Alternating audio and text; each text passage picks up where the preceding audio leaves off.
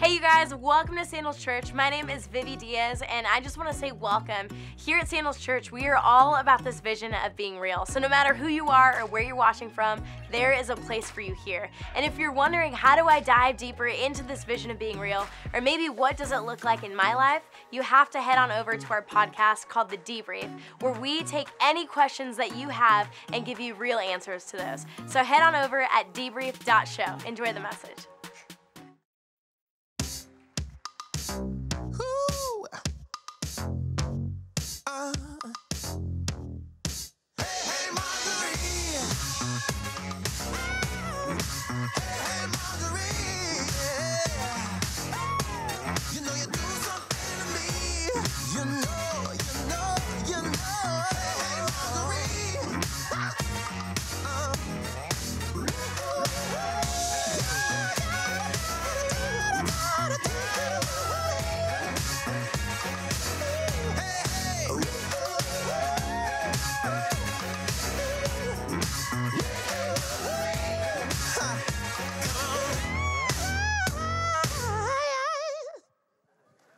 Welcome, welcome. Man, it's so good to be here with you guys today. Super excited. Thank you for all your prayers, man. This past week, I talked about the uncomfortable subject on my podcast about suicide, and I've got nothing but positive feedback. So thank you so much for your prayers, and hopefully we can save some lives, amen. Hopefully somebody out there will listen to what was said. But as we were doing this series, I just thought, we need to insert just a week about dealing with discouragement, depression, and anxiety. And if you've never been to Sandals Church, normally I'm kind of upbeat. I'm really funny normally. Today's not going to be that day, but I know you're disappointed. And you're like, I haven't laughed all week. We'll come back. But I started Sandals Church. Actually, somebody told me that they were invited to Sandals Church, and literally it was this way. I know the name sounds weird, but come to the church. And so here's where the name comes from. I used to have these ugly, ugly toenails, like the toenail fungus commercial with the little monster underneath your toes. Those were my toes.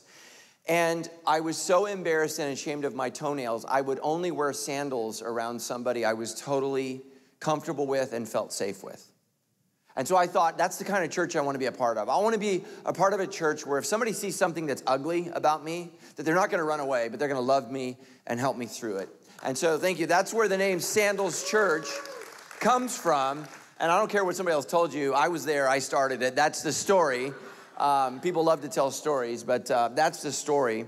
And so the vision is to be real. And so what that means for most of the weeks is we're going to have a good time. We're gonna be uplifted, encouraged. We're going to laugh. But the Bible says for everything there is a season. And there's a time to laugh, but there's also a time to be sad, and there's a time to lament. There's actually a book in the Bible called Lamentations, which means let's get sad together. That's what it means. And we're gonna deal with some heavy lifting, because if you've never been really discouraged, if you've never been really depressed or really anxious, I just wanna thank God for your life, and I'm glad for you. And I hope that you never feel this way, but sometimes your spouse is gonna get there, your family, your friends, a coworker, man, your kids. And some of you guys aren't gonna know what to do.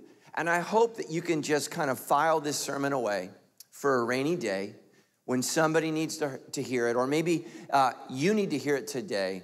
And we're just gonna end with a time of worship together, and we're gonna end with a time of prayer together where we just cry out to God. And we say, God, we need you, because we're losing too many people to suicide. Too many people are checking out because we've lost sight of God's heart for us in the midst of suffering. So I don't know where you are today, but I just want to pray for us and ask God to bless us and bless me as we talk about this difficult subject together. So let's pray. Heavenly Father, we just pray in the name of Jesus. Lord, we pray that you would fill this place in every campus and every room with every computer or iPhone or smartphone that is opened. God, whether it's in a Starbucks or they're sitting in a church service, I pray that your Holy Spirit would speak to them right now where they are. And I pray they would hear your words, and that the powerful name of Jesus would speak, Lord, to discouragement, would speak to depression, and would speak to anxiety. And Lord, I pray they hear the name of Jesus.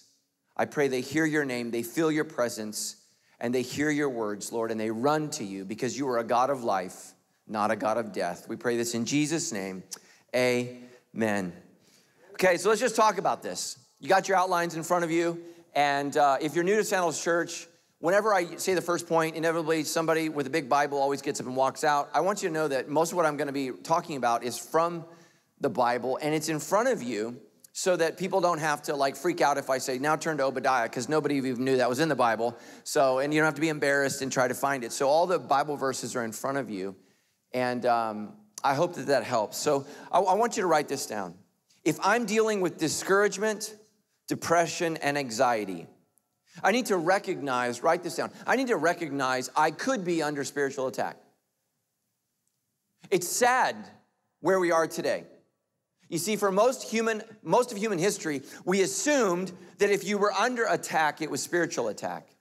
But about the last 150 years, we've moved from a spiritual kind of culture to a biological, chemistry-focused culture. And so what we instantly say to somebody is, oh, your chemistry's off or your biology's off, and that may be true. But I just want you to know that life is more than what we can prove scientifically. It wasn't that long ago that we couldn't prove gravity, but it's real. And if you don't believe me, just trip and fall. You won't fly, you're gonna go down. And that's the way spiritual attack is. You may never be able to specifically see it, but you feel its gravity. You feel its gravity in your marriage. You feel its pull in your personal life. You feel it at work. You feel it in the world. You feel it on the news. There's something that's keeping you from being who God's called you to be, and it's something that pulls you down. The reality is, just as there's a physical gravity, there's a spiritual gravity. And I need to recognize, I'm not saying it's always the devil. Like if you always blame the devil, you're not that important. Okay, the devil has other things to do. But sometimes it could be him. It could be him. And sometimes as Christians, we're the last person to think, could this be the devil? Like Tammy and I fought every single Easter weekend for 5 years in a row. 5th year, I was like, this could be spiritual. Because I'm super smart like that when it comes to spiritual things. It took me 5 Easters to fight before I was like, okay, wait a minute. Here's what Peter says. He says, stay alert, pay attention. Pay attention, this is Peter talking. Watch out for your great enemy. Okay, this isn't some out of shape 50-year-old down the street. This is the devil. This is the devil. He doesn't have his gut hanging out, right? His eyes are hanging out for you. He's looking for you. Watch out for your great enemy, the devil. He prowls around like a roaring lion, looking for someone to devour. He doesn't want to shake your hand. He wants to eat your hand. He doesn't want to improve your marriage. He wants to destroy your marriage. He doesn't want to watch over your children. He wants to devour your children. And listen to me, those of you who call yourself Christians, you got to wake up. You got to wake up. There's a spiritual battle right now in your house. There's a spiritual battle. My daughter just came to me this week, my oldest, and she said, Dad, I woke up in the middle of the night. I had terrible dreams. I felt like there was something evil. I said, what'd you do? She said, I started praying and singing songs. I said, amen. Amen. I didn't put her down. I didn't say that's ridiculous. Sometimes there's things that are out there that are scary that we don't understand. And for so many of us, we've tried to reassure our children that there is no boogeyman. We forgot the Bible says there is. The Bible says there is. And there's something out there. He's our great enemy, and he wants to devour us, and we need to be aware. So here's the thing. The devil is sneaky, and one of his greatest gifts is camouflage. He doesn't want to be known. He wants to be hidden. But if you're a Christian, I want you to remember these words. The story of Jesus' ministry begins this way. He was led out into the desert by the Holy Spirit, and as he fasted for 40 days, the devil came and tempted him. And listen to these words, and the devil said, it's not just God who speaks. It's not just God who speaks. And what the devil does to Jesus, we need to pay attention to, because it's written in there, not just to tell his story, but for our story. The devil begins with a list of questions. Are you really, listen to me, are you really God's son? And he tries to get Jesus to forget who he is so that he can distract him from his mission and take away his hope and destroy his calling. That's what the devil does. Here's the thing is, the devil's not gonna tempt me to turn stones into bread, okay? That's not gonna happen. If I could do that, I would put Subway out of business, amen? The devil's not gonna tempt me to do that. But Jesus could turn stone into bread. I can't. The devil knows what your weaknesses are, and he knows how to tempt you. And here's the thing, is he's looking and waiting for you when you fasted for 40 days. You're like, that's why I don't fast. That's not a reason. But you know what I mean? When you're tired, when you're hungry, when you haven't slept well, when your marriage isn't going right, when you got a kid, when you got 2 kids, when you got 4 kids, when you went nuts and you got 5 kids, that's when the devil shows up, right? Some of you are like, I told my wife we shouldn't have done 5. 4 was the number. That's not what I'm saying. I'm just saying the devil knows when you're weak. He knows when you're weak. And just like a lion, the lion picks on the young and the old and the tired. That's who they hunt. So the devil attacks us in different ways. We're in this series called Relational Remix, where we're looking at this thing called the Enneagram so that we can begin a conversation with us relationally. You see, not all of us come at life the same way. And today we're gonna look at literally the triads, and we're gonna look at how the devil's gonna tempt you, and no matter what triad you are. And I want you to see how it's so subtly different. And here's one of the things that the devil does, is we don't get how somebody else is tempted, so we think they're ridiculous. And guess what we just did? We just isolated our brother and sister in Christ. And that's what some of you do. Well, I've never struggled with depression. Well, it might look different in your life. Well, I've never had anxiety. It might look different in your life. So I need to recognize I could be under spiritual attack. Let's take a look at the Enneagram. Let's start off with the gut triad, the 8, the 9, and the 1. The primary weapon that the devil uses against this triad is guilt. Guilt. Guilt for not doing enough. You see, the gut triad lives their life, and they're asking this question. Listen to this question. Here's the question you're asking if you're in this triad. Am I doing enough? Am I doing enough?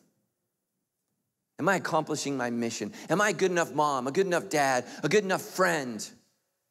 And so you're constantly caught up in this rat race. And guess when you're tired, when you've tried to do everything you can and it's never enough. And then the devil's like, see? And some of you in the gut triad, you say, well, the devil never takes a day off, so I don't either. And I say, show me the Bible verse that says the devil's your example. Right? You're called to follow Jesus, not Satan. Jesus rested all the time. Shoot, he took naps in the middle of storms, amen? He's just like, I'm gonna check out, you guys handle this. Some of you feel a great deal of guilt for not doing enough. And you're running yourself ragged. And so maybe you don't fast from food, but you're fasting from rest. You're fasting from God. You're fasting from worship. And you're tired. And you're running low on spiritual fuel. And the devil's whispering into your ear. So if you're an 8, how does the challenger feel guilty? The challenger feels guilty for being too much. I'm just too much for people. You see, here's what happens to 8s. 8s just get burnt out because they're tired of hurting people, overwhelming people, being too much for people. And if you're not careful, the devil's just gonna convince you that being strong is a sin. Let me tell you something, that's a lie. That's a lie. God made you strong. Don't ever be ashamed for being strong. And you ask yourself this question, well, did the devil mean for me to be this strong? Yes. He just wants you to control it. And by the way, that's what meekness is. Meekness is not weakness, it's power under control. But here's the thing, listen to me, if you're raising little 8s, especially if they're little girls, they're gonna have a hard time playing in the sandbox, right? Because they're strong, they're powerful, they're, come here, ride the tricycle. No, come here. And guess what happens? The world runs away from them and they feel lonely and isolated. And they feel guilty because they don't, listen to this, they don't do enough to control themselves. And the world receives you as overwhelming. And so what you do is you isolate yourself and you become alone. That's the challenger. You feel guilty for being too much. It's just too much. The 9, the peacemaker, you feel guilty for not standing up. If you're a 9, you might have these conversations with yourself after a fight. Well, I should have said this. I would have said that. I should have said this. I'm gonna give a piece of my mind. I'm gonna send an email. No, I'm not. And what you do is you beat yourself up for never standing up. Never, ever standing up. And instead of facing your trials, listen to me, 9s, I love you. many nines run to alcohol. And so you might think suicide will never, ever occur in your mind. The devil doesn't start with suicide. He's going to start with a drink. And in order to run from conflict, in order to numb yourself from the pain of life, the devil will say, might I recommend addiction? You see, part of the church's problem is we're stupid. We don't know where it starts. You see, 8s, the only way they become suicidal is in a fit of rage. And that's why it's shocking. 9s, oftentimes, if they get to the place where they consider taking their life, it's because they can't numb themselves anymore. And they just give up. And they might not take their life in a traditional way. They might just drink themselves to death. Because life is too painful. And they feel too guilty for not standing up. The reformer, the one. You feel guilty for not being perfect. Can you imagine how miserable that must be? You're never going to be perfect, and you feel bad about it. The rest of us are just happy for the C. You're like, I got 103%. I should have got the bonus question correct. Think about that. So here's what the devil says to the one. If you really were a Christian, you wouldn't have said that. You wouldn't have done that. You see, guilt is the devil's weapon for what we should be doing. I should be doing more. I should be doing less. I should be less. And the devil comes at us every single day. And we're asking, what am I doing? What am I doing with my life, right? The 8, I've got to conquer. I've got to be strong. The 9, I got to be peaceful. I got to establish peace. And the 1 says, I got to get it right. I got to get it right. And right when you're weak, at your lowest point, the devil's right there. And guess what he's saying? You didn't do enough, did you? If you're in the gut triad, that's when you got to look to Jesus, because he said, I already did it for you. 1s, you don't have to be perfect. He was perfect for you. 9s, you don't have to make peace with the world. He made peace with the world. And 8s, you don't have to run from who you are. Jesus died for who you are. Don't ever let the enemy whisper that you were made wrong into your ear. He knows how he made you. He wants to redeem you, and he has a wonderful plan for your life. Now, this is difficult here. Oftentimes, people get confused between guilt and shame. So guilt is something that I feel for something I've done. Shame is something I feel bad about for who I am. So guilt is external, shame is internal. So guilt says I did the wrong thing. Shame says I am the wrong person. So Satan would tempt the gut triad. What are you doing with your life? Satan would tempt the heart triad. Who do you think you are in life? I'm nobody. I'm nothing. How does he tempt Jesus? If you really are God's son. If you really are. If you really are. The heart triad feels shame for not being enough. You don't feel like you're enough. So if you're a 2, you're ashamed that you don't really matter.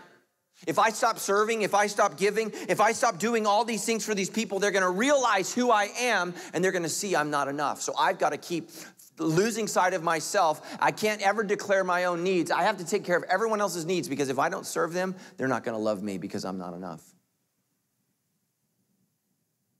And so the devil whispers in your ear, you know, Sandals wouldn't even care about you if you didn't serve. They don't appreciate you. They don't love you. They won't even miss you if you're gone. Man, I've had people tell me that. I left the church just to see if anyone would miss me. Well, who told you to leave? It wasn't the Lord. The 3 feels shame is a shame for failing to succeed. Listen to me, if you're raising a little 3, you got to prepare them for failure, because it's inevitable. I don't care how talented they are. They're going to find something they stink at. It's going to happen at some point. And we lie to 3s. You can be whatever you want. You can be whatever you can be within the context of who God made you to be. One of the reasons we got all these kids that are miserable is because we've lied to them their whole life. It does not help me to tell me as a little boy that I could be an NBA basketball player. That's not helpful. Maybe I could be a coach or a trainer. That's probably more. That's probably more, let's be honest. That's probably, I could lead the team in jumping jacks. But listen to me. So here's twos. Twos get suicidal and depressed and anxious when they feel like they've served everybody and still don't have friends. Threes get depressed and suicidal when they feel like they've just failed. And here's the thing, if you love a three, their life might look amazing to you, but they don't see life through your eyes. They see it through their own. The four, the individualist, they're ashamed that people don't get them. Nobody gets me. Nobody gets me. They just live at such a deep level that it's hard for a lot of us to go there. Their feelings are a lot deeper than the rest of us.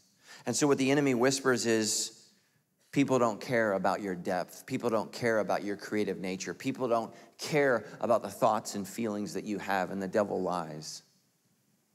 And he whispers, nobody gets you. You're all alone. You're not like anybody else. You don't fit in. And listen to me, Forrest, God didn't make you to fit in. He made you to change the world and to show us the world in a different way. The head triad, right? They're not attacked with guilt. They're not attacked with shame. They're attacked with fear. With fear. Fear of not having enough. There's just not enough. I'm concerned. I'm worried. I'm just worried. Right? There's not going to be enough. We're constantly anxious. I went out to dinner this week with an 8, and I told him I watched a TV program that there's not going to be enough food to feed us all. And all the 6s tune in at 11. We're all going to starve. And the 8 goes, that's a bunch of crap.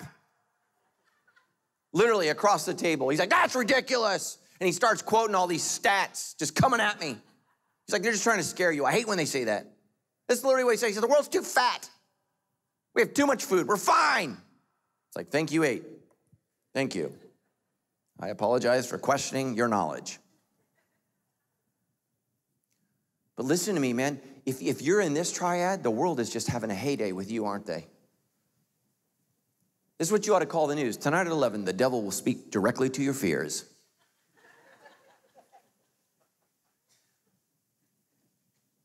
If you're a 5, you have a fear of a lack of understanding and emotion. You're all up in your head, and the world doesn't make sense, and people are scary to you. Let me speak to a special group of people in here. If you're high 4, high 5, you have one of the most challenging personalities there are. And you know why that is? With the 4, you have extreme emotional depth, and you're drawn to depression. And with the 5, you sit in your skull all day long, and your mind swims in anxiety. If you're high 4, high 5, you're at extreme risk for depression and anxiety. And I'm going to talk about what you need to do to deal with that in just a minute. A fear of lack of understanding and emotion. The 6, the loyalist, they have a fear of lack of security. I'm not going to be safe. I'm not going to make it. I can't get through this. Right? So the 5 is afraid of understanding and emotion. The 6 is afraid of everything. Everything. Right? All the time. All the time. The 7, the enthusiast, they fear a lack of time and space. There's not enough time to enjoy these things. They get anxiety about missing out on something. They get worried they're being trapped. I can't say yes because then something else might come up. And they feel worried. I asked a friend this week who's a 7. I said, you ever think about killing yourself? This is what he said, and rob the world of me? That was his answer. I was like, okay, I'm going to take that as a no. I'm going to take that as a no. But listen to me, 7s. In a healthy state of mind, you might never consider that. But if you constantly chase gluttony and you get to the point where you drink too much, you indulge in drugs too much, and you become an addict, the enemy can change who God made you to be. And now we're no longer dealing with your God-given personality. We're dealing with chemicals that have altered who you are. So what do I need to do? What do I need to do? I need to recognize this might be a spiritual attack. I need to think about how I'm being attacked, and I need to recognize my need for authentic relationships. Authentic relationships. Look, the University of California, Riverside just released a study this week that says even introverts are better off in community. Listen to me, introverts, here's the studies. Here's what the study says. Even people who feel safer alone are worse off by themselves. God did not make us for isolation. Now, UCR could have read the Bible, but instead they spent millions of dollars on a study. 2 Corinthians 2:8, so I urge you now to reaffirm your love for him. When you forgive this man, I forgive him too. And when I forgive whatever needs to be forgiven, I do so with Christ's authority for your benefit so that Satan will not outsmart us, for we are familiar with his schemes. I hear this verse quoted all the time and it's never in context. Let me give you the context. The church of Corinth had to discipline a member.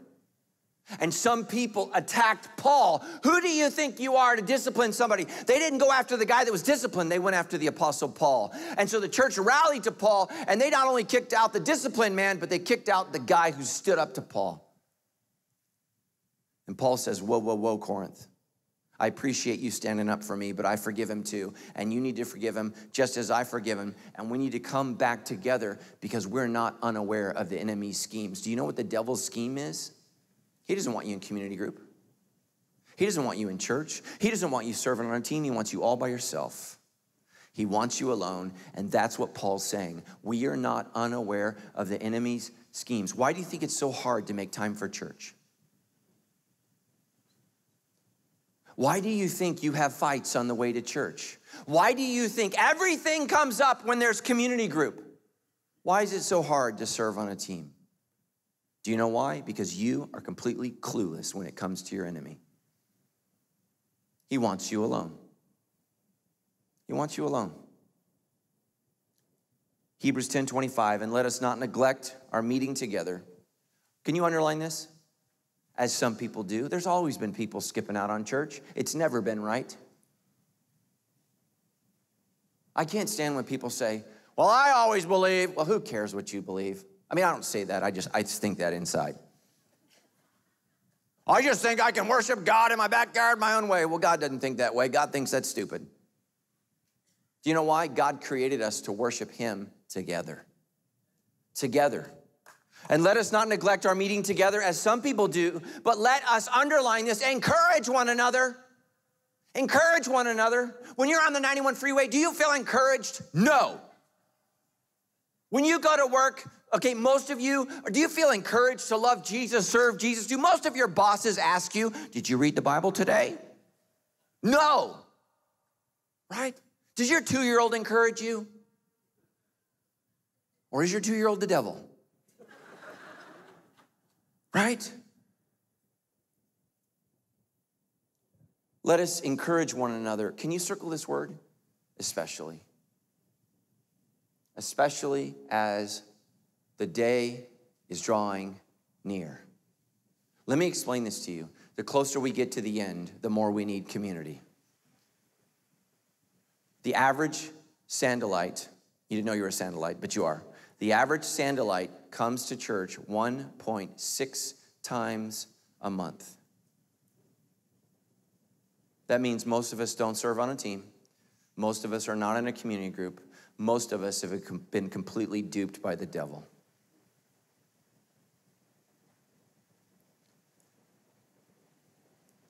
Man, most of you are more committed to your sports team that makes you a whole lot more like the devil. Right? I mean, the Dodgers lost, and some of you lost your faith. You're just like, I can't even believe anymore. I just can't. Especially now that the day of his return is drawing near. Why do we need to come together? This is what James says. Confess your sins to each other and pray for each other so that you may be what? Healed. Healed. Listen to me, if you're struggling with depression, anxiety, or you're battling discouragement, the devil feeds on trash. That's what he feeds on. And before we can kick the devil out of your life, we got to clean up your life. What's the trash that's in your life? What's the garbage that you've put in your life? You see, here's how you defeat the devil. You can keep putting out rat traps so you can get rid of the garbage. Here's what I want you to do. What are the things in your life that's garbage? Let's get rid of that. Let's get rid of that. Let's confess that in small group. Let's confess that in community group. Let's talk about that. Let's get on a team. Let's get in church. Let's confess that. Why? Because the earnest prayer of a righteous person is great and powerful, and it produces wonderful results. What's in your life? What do we need to get out of your life? What's in it that's overwhelming you? You see, we're overwhelmed by the world because we're underwhelmed by God. And some of you are like, well, I just don't feel like people need to hear my problems or want to hear my problems. Can I read this verse to you? Galatians 6:2. Share each other's burdens, and in this way obey the law of what? Christ. Do you know the people in your community group have to listen to you? Like if you just like sharing at a bar or at the grocery store, people can be like, I'm done. Your community groups, they get to sit there because they're obeying Christ. Can you tell me what the word says? It says, share each other's burdens. You know what a burden is? A burden is something you can't carry on your own. Or maybe it is something you can carry on your own. You need a community group to call it your crap. I just don't know why I have money problems. Well, because you don't have a job. You have a job problem, not a money problem. And you're like, oh, you see, works that way. If you have teenagers, write that down. That was free. Next point. I got to recognize I may need medical help and a radical life change. Listen to me. Paul wrote this letter to Timothy, and this is what he said. He said, don't drink only water. You ought to drink a little wine for the sake of your stomach because you're sick so often. You see, a lot of us, we run straight to the miracles in the Bible, but we don't run to the struggles. The Apostle Paul saw God do great miracles. He's not going to solve every problem you have. Some things we got to go to the doctor for. And so here's the thing. Here's what I think the world does. I think the world is way too slow to consider it might be a spiritual problem. And let me just say this. This is happening all across America. People are going in for test after test after test after test, and the doctors are saying there's nothing medically wrong with you, but you know there is. You know why? It's a spiritual problem. But some of us as Christians, we're praying about something that we should go talk to a doctor about. We should talk to a doctor, and we need to say, hey, I'm having this anxiety. I'm going through these things. Listen to me. I got to recognize God's presence, I need to recognize that I may need medical help and radical life change. In my mid-30s was the first time I began to experience severe anxiety and depression. Here's why I think it happens in our 30s. I'm not a psychologist, but I think I'm right. It's my age speaking. Listen. I think in about your mid-30s, you realize life is not going to be the dream that you thought it would be. And you start to realize that a lot of your boyhood or your girlhood dreams were just dreams. And now you got to live in this lane. And you got to make the best of it. And some do and some can't. And here's why I think our young people are experiencing anxiety so much sooner. Because you know what they have that you didn't? They have a phone that tells them every single day when they're 17 that the dream is just a dream. It will never happen. And so the world is shouting at them that life is going to be harder much sooner. And they're not equipped because they're not in their 30s to deal with it. They don't know how to deal with failure yet.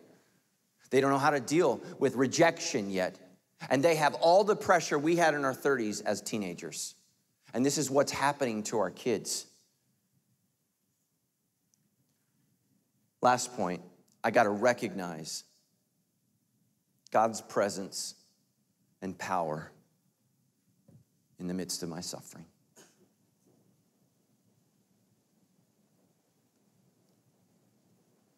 At my lowest point in my 30s, I was going in for throat surgery. Some of you remember, but I had growths on my vocal cords, and they were concerned it was cancer. And I was getting ready to go into surgery, and I had a pastor by the name of Rick Warren at Saddleback Church. He sent me an email, and the word said this: God is with you. Learn whatever you can. I wanted to purpose-driven punch him in the face. That was funny, wasn't it? That was a good one. But do you know what? Rick Warren purpose-driven punched me in the face. He was right. You see, some of you right now are so mad at God because God is allowing you to go through the only thing in life that will ultimately save your soul. This is the only thing that's going to wake you up. And you're asking God to end what would end your hope of being saved. And he loves you too much to stop this journey. He loves you too much. And some of you are like, well, where is God? I don't know where God is. God is right here. Whether you feel him or not, whether you sense him or not, whether you get him or not, he's right here. He's closer to you than gravity is. Listen to what the Bible says, Psalms 34:18. It says, the Lord is close. He's close to whom? The brokenhearted. And he saves those who are crushed in spirit. God hasn't given up on you. He loves you. He's right there with you. God is with you. Learn whatever you can. God's with you. Don't give up. Don't give in. Don't listen to the enemy. The Lord is close. He hasn't abandoned you. And let me just tell you this. Some of you guys, man, you struggle during worship time because you're trying to think your relationship with God. You're trying to feel your way through. Psalms 23, though I walk through the valley of the shadow of death, it's in the Song of Songs. It's meant to be sung. It's meant to be sung. And some of us don't realize this. We can't feel our way through some things. We can't sense our way through some things. Some things you gotta worship through. Right? You gotta worship through. And so many of you guys, you've been reading your Bible your whole life. You know, I didn't know the Song of Songs was a song. It has the word song in it.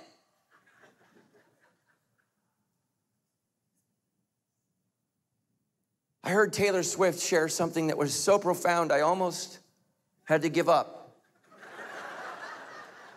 This is what she said. She said, I've been thinking. I was like, oh no, Taylor, no. Keep singing, keep singing. She said, I've been thinking. She says, maybe it's just me.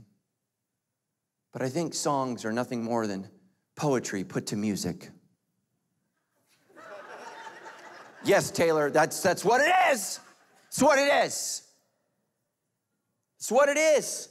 Look, when you read the Psalms and you're not getting anything out of it, it's because you gotta sing it. You gotta shout. At the end of the service today, we're gonna sing a song called I Raise a Hallelujah. And some of you don't even know what that means. It's two Hebrew words, Hallel and Yah. Hallel is to praise in Hebrew. And Yah is shortened for Yahweh, right? I'm gonna raise a praise God. I'm gonna raise a praise God. You know why? Because there's some things in life you can't feel your way through. You can't think your way out of. You gotta sing your way right in the middle of it. Amen? Psalms 41:10. That's wrong. It should say Isaiah 41:10. I know my Bible. Don't trust your notes. Trust me. Thank you. Somebody got that.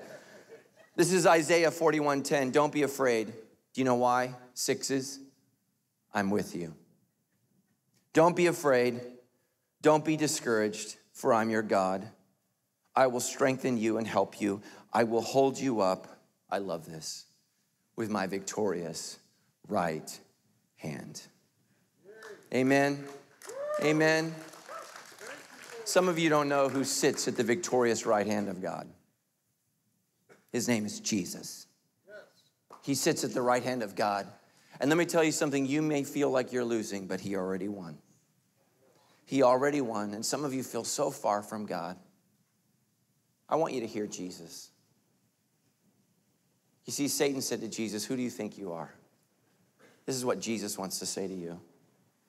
And Jesus said, come to me, all of you who are weary, and you carry heavy burdens, and I will give you rest for your soul. He says, take my yoke upon you. Listen to this. He says, let me teach you, because I am humble and gentle at heart, and then you'll find rest for your souls. Man, I don't know where you are. I don't know what's going on in your life, but if you feel like you need to be closer to God, if you need to reach out to God right now, would you just do that? Would you just raise your hand? Because I'm going to pray over you. No heads down, no eyes closed. This is real time. I don't know what's going on in your life, but you need God. You need God in a special way right now. And Jesus just says, look, just come to me. Raise your hand. Just raise your hand, Jesus says. All who are weary, all who carry heavy burdens. And Jesus says, I will give you rest. Would you just look around at all the hands raised? You're not alone. You're not alone. And Jesus can lift every hand. Amen? Every hand Jesus can lift.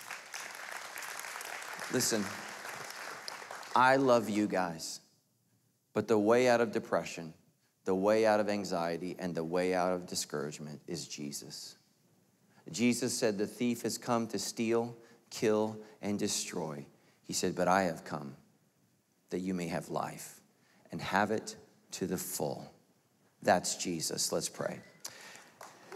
Heavenly Father, we pray in the powerful name of Jesus, God. I pray for every person who's battling depression, every person who's just so overwhelmed with anxiety, and for every person that's just so discouraged with life. Would they turn to you? Would they give their life to you? Would they just come to you? Bless them, Lord, with the courage to say, I'm done doing it my way. I'm ready to do it your way. I pray this for them in Jesus' name. Amen. Here at Sandals Church, we really do believe that this vision of being real can change the world. Because Sandals Church is a nonprofit that operates from donations from people like you. Because when you donate, your money goes to creating places for people to be real all over this world. So man, I would love for you to be a part of that, and you can make a donation today by clicking the link on this video or going to donate.sc. So join us and join what God is doing through this vision of being real, and have a great day.